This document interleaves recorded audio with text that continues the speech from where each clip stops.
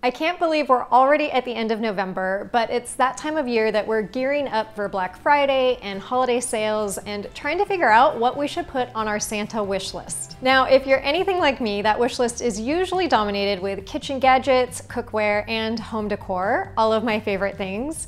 And since I know you're probably gonna ask me what all of my favorites are in each of those categories, I put together a holiday gift guide on my website, so make sure you check that out. But today I wanted to deep dive into my cookware specifically and chat about the pieces I use the most, why I love them, and why they're worth investing in or not investing in.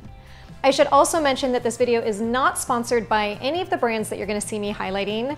I'm just sharing what I truly love and use in the kitchen. So let's jump right in.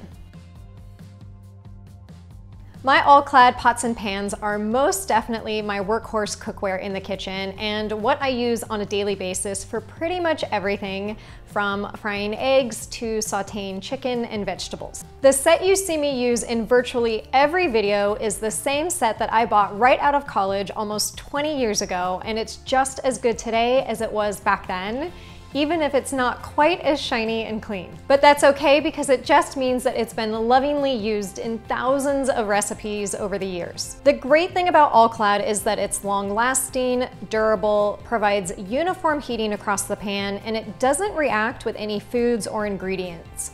And while it's not cheap, these pots and pans truly will last a lifetime, so they're worth the investment.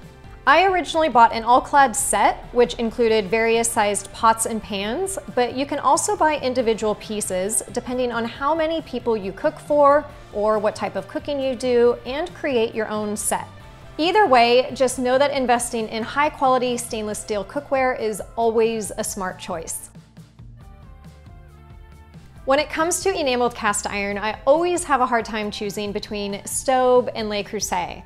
I just love them both, and I have several pieces from both brands, so don't ask me to choose a favorite. Enameled cast iron is durable and incredibly easy to clean. In fact, most of the time I just use a sponge to clean it.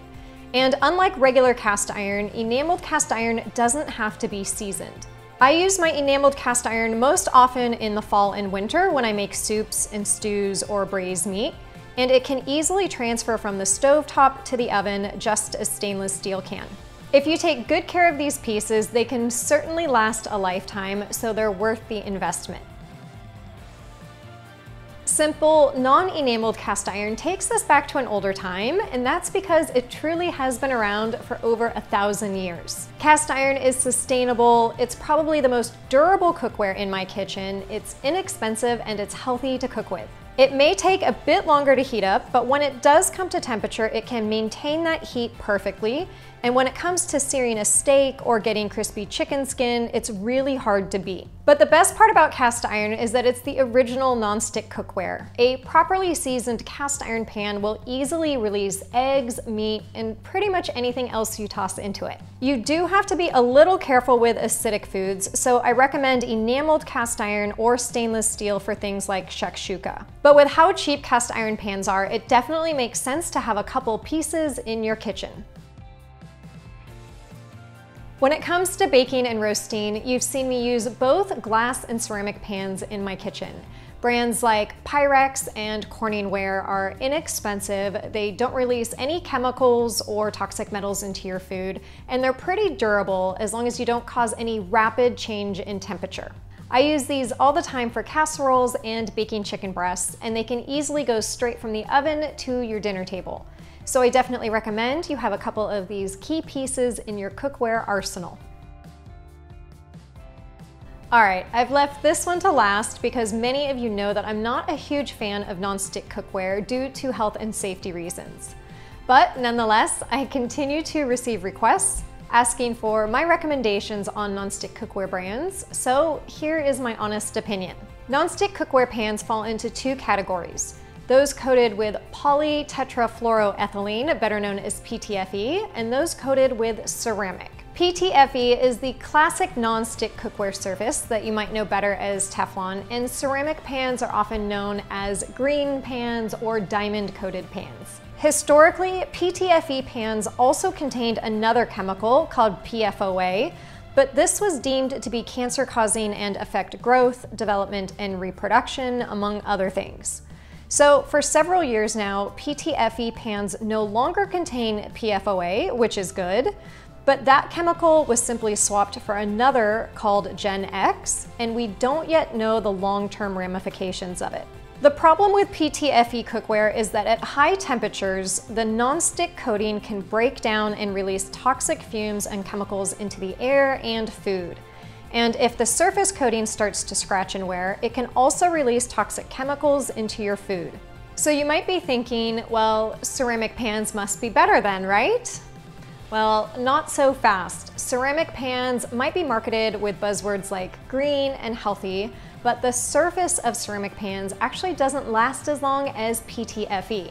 The big gray area with ceramic pans is that they contain nanoparticles which can enter our cells, and there's just not enough research or scientific studies yet to fully understand the potential adverse effects on our bodies long term. So for all of those reasons, I'm not a proponent of non-stick. But I also like to keep things real, and I do have a couple of pieces of nonstick in my kitchen, but I just use them very infrequently. But if you are gonna use nonstick, here are my 3 biggest tips on how to use them most safely. First, always cook on low or medium and never use a high temperature. Second, always use wood or silicone spatulas so that you don't damage the surface of the pan. And third, replace your nonstick pans every couple of years or as soon as you see the surface start to wear. Because nonstick pans are not pans you will have long term, I don't recommend investing in expensive ones with stainless steel bottoms. It's just not worth the money.